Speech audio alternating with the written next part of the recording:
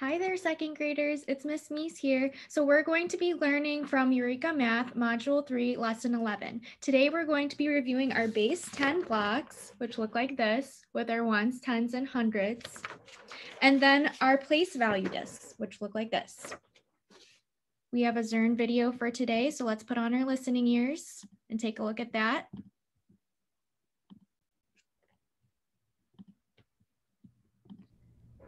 What's up, Zearners? Can you show 13 on this place value chart?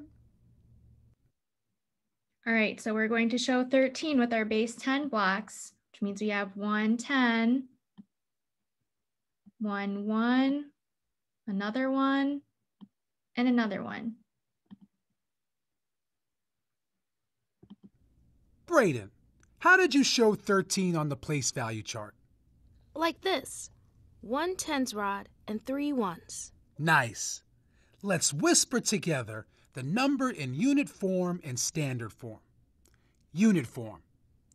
1 10, 3 ones. Standard form. 13. Let's show 13 on the place value chart using discs. 13 has 1 10 and 3 ones, so we can also show 13 by using 1 tens disc and 3 ones discs. So notice how he's swapping out his base 10 blocks for his place value discs. You try it. All right, so to show 13, we're going to show 1 10, 1, 2, 3, 3 ones. Ready for another one?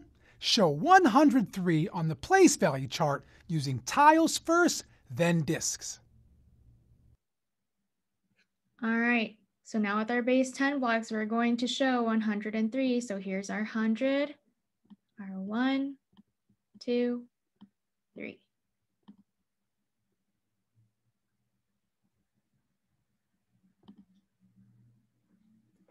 With that, it shows 100. We do not have any 10, so we're going to put a 0, and then we have our 3 ones. 103 equals 100, 0, 10, 3 ones.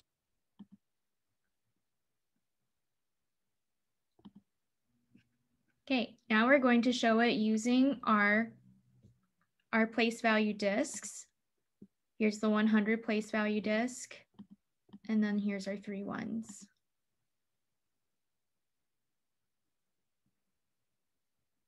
Notice it shows it on a hundreds, tens, and ones chart that we've been working on. Maya, how did you show 103 with tiles? I put 100 and 3 ones on the place value chart. Nice. Brayden, with discs? I put 100s disc and 3 ones discs. You got it. Whisper the unit form first and then standard form with me.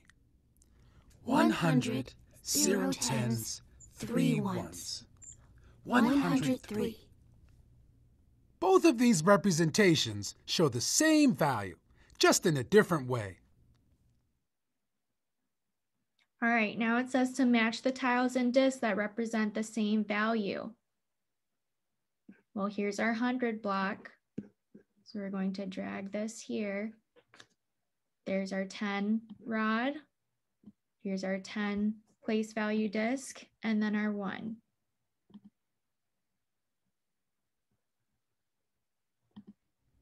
Brayden. This 100 represents the same value as the hundreds disc. The tens rod matches the tens disc, and the ones match the ones disc. Yiggity yow.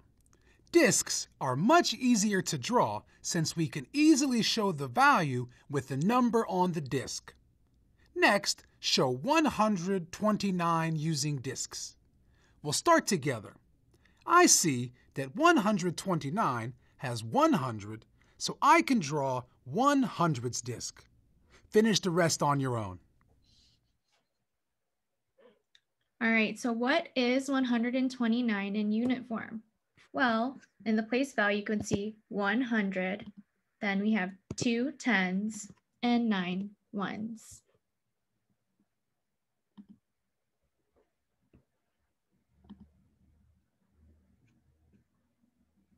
Now it says solve this in your notes. Finish showing 129 with the place value chart discs.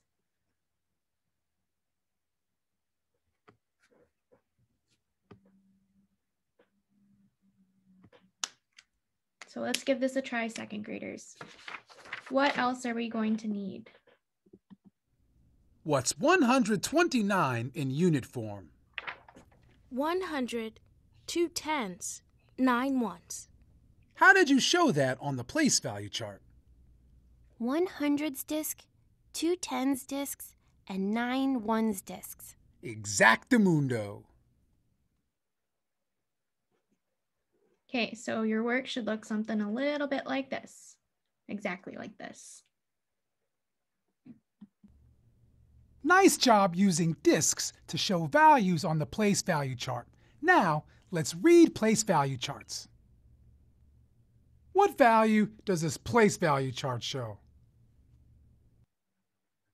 Let's think, what value does this place value chart show? What is the unit form in this value?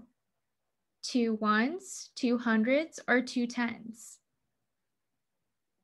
Well, the first one is 2 hundreds because I see 100 and another 100.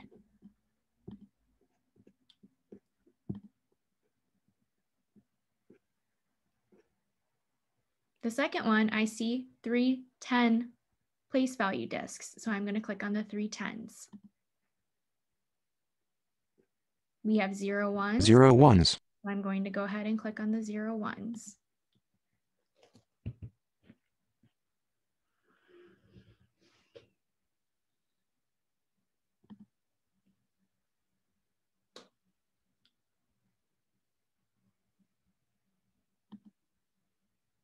Okay, so with this, our place value chart shows 2 hundreds, 3 tens, and 0 ones, which equals to 230 in standard form.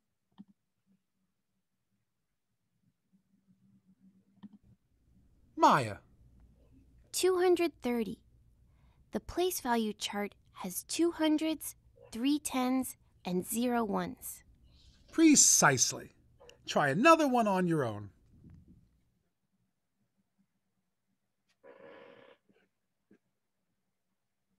All right, so write the unit form and standard form for the numbers shown in the place value chart. Have our hundreds, tens, and ones. We have 100, 4 tens, and 4 ones.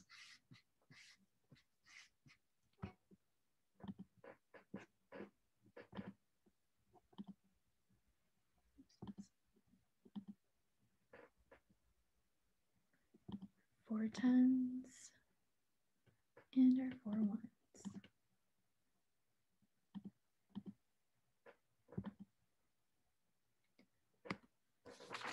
So in standard form, what would this be? Well, 100, 4 tens is 40, 4 ones is just 4, so our standard form is 144.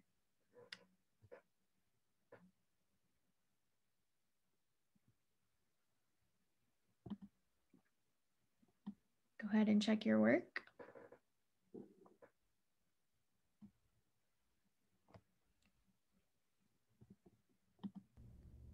Nice effort today using discs on the place value chart. Now, show what you know in the Tower of Power.